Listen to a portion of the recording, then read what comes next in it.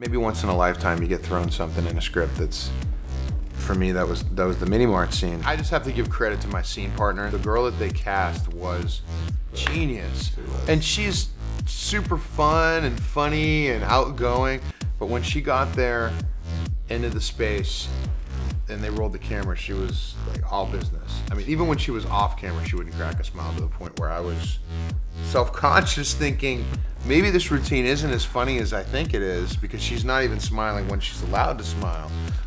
So she was so great. I mean, that scene would not have been what it was without her reaction. There's a character that I love in the DC world. Her name is Vixen.